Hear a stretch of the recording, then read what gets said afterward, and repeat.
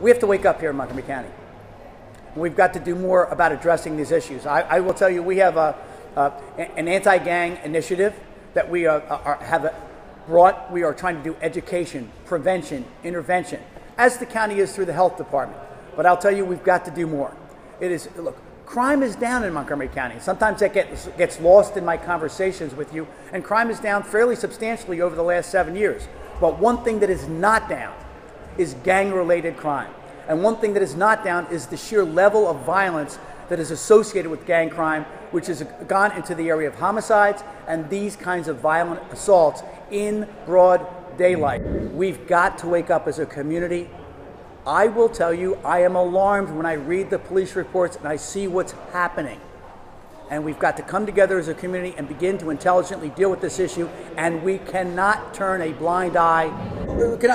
Let me say, I think there's a number of things. First of all, I think we've got to recognize that there is this increasing level of violence in the community, and I think that when it comes to funding, I think the police department should be funded more adequately in terms of their gang outreach. We have not gathered the numbers. I don't know the specific numbers. I think there are kids that are native-born Americans that have been recruited into these gangs.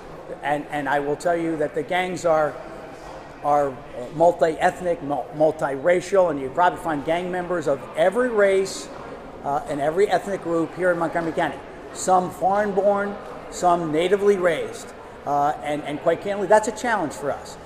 Again, one of the things I don't want to, sometimes you come out here and you talk about these crimes. I'm telling you, I'm frustrated right now. And I've seen too many of these kinds of violent crimes being perpetrated.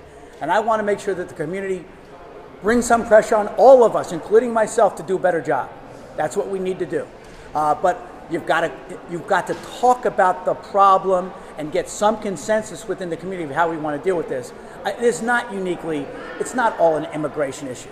Is that part of it? Sure it is. Are some of this, like the unaccompanied minors, are they being targeted? Do we have unaccompanied minors who have participated in murders since they got here to the United States? Yes, we have. Have we had unaccompanied minors who have been murdered here in Montgomery County since they came to the United States? Yes. And do we know that those kids are being targeted almost from the day they set foot on soil here in the United States for recruitment back into these gangs? Yes, they are. So how do we deal with that?